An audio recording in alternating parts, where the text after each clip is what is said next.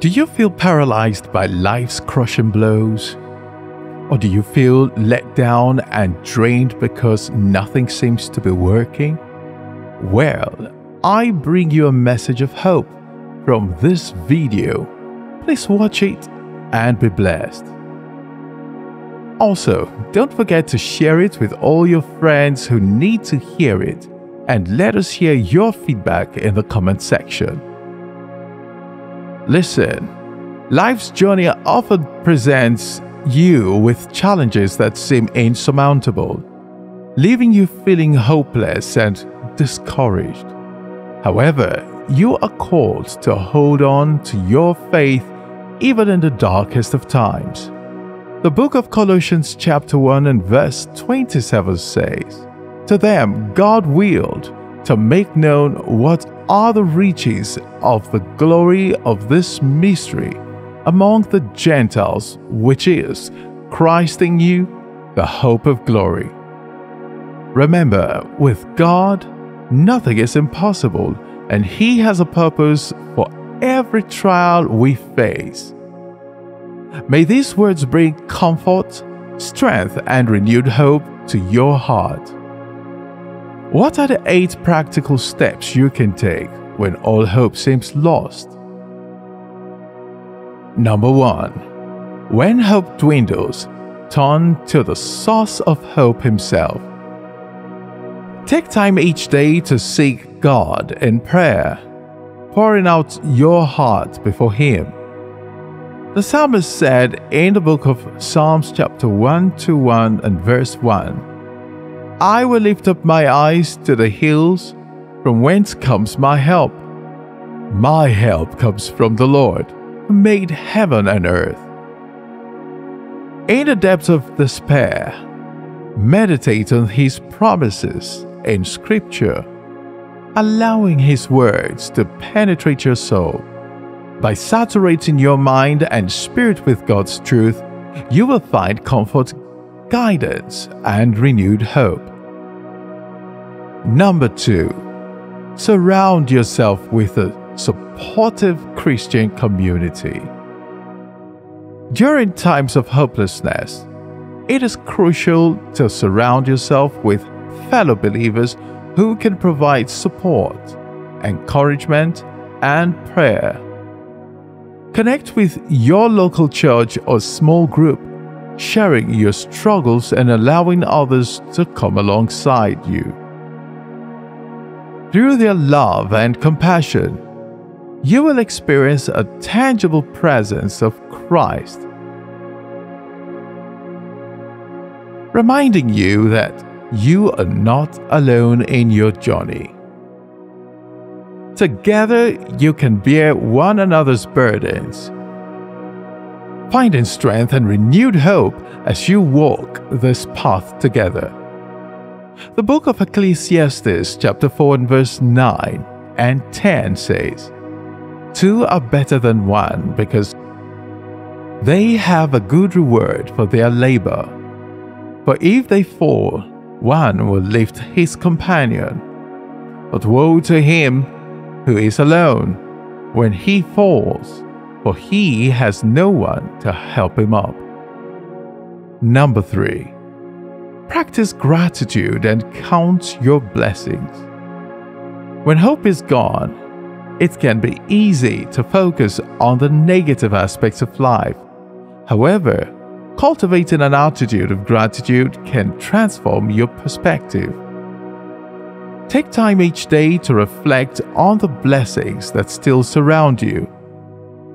No matter how small they may seem, express your gratitude to God for His faithfulness, provision, and the love He continues to pour into your life. Gratitude shifts your focus from despair to hope, reminding you of the countless reasons to keep trusting in God's plan. Number 4. Embrace worship and praise lifestyle. Amid hopelessness, worship has the power to uplift and renew your spirit. Engage in heartfelt praise and worship, whether it be through singing, playing an instrument, or simply listening to worship music. As you enter God's presence with a heart of worship, the burdens weighing you down will be lifted, and your perspective will shift from despair to hope. Remember, worship is not limited to a specific place or time. It is a lifestyle. Embrace the power of worship and allow it to bring you closer to the hope that is found in Christ. Number 5. Surrender and trust in God's timing. In moments of hopelessness, it is essential to surrender our circumstances and trust in God's perfect timing.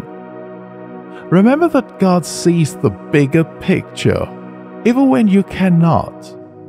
Let go of the need to control and instead place your trust in the one who holds all things together.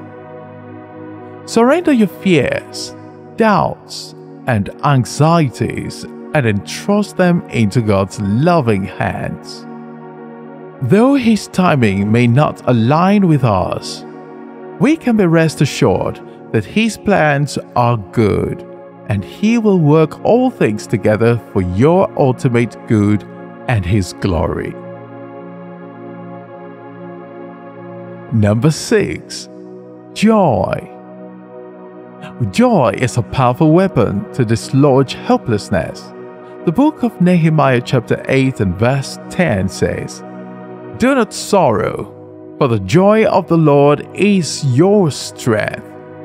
You will observe that a person whose joy is gone loses hope automatically. They lack the willpower to do anything worthwhile. So keep guarding your joy every day to have your hope renewed. Number 7. Seek professional help and counseling. There will be times when hopelessness is accompanied by emotional or mental struggles that require professional help. It is essential to recognize when seeking counseling or therapy is necessary. Reach out to a trusted Christian counselor who can provide guidance, support, and practical tools to help you navigate through your challenges. Remember, seeking help is a sign of strength, not weakness. God works through professionals to bring healing and restoration to our lives, and they can play a vital role in helping you regain hope and find a path forward. Number 8. Hold on to the promises of God. When all hope is gone, anchor your soul to the unchanging promises of God.